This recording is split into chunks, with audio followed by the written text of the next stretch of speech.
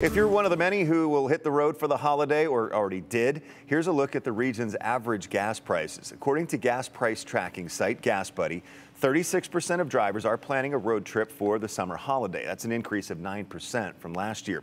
The state average price right now sits at $3.96 for a gallon of regular. Right now in Boise, the average price is about $3.90 a gallon. That's down more than $1.30 compared to the 4th of July holiday last year. In Oregon, the average price is $4.60, and in Washington, you're looking at nearly $5 per gallon. Yeah, so if you're traveling across state lines for the 4th, you may want to fill up while you're still in the Gem State.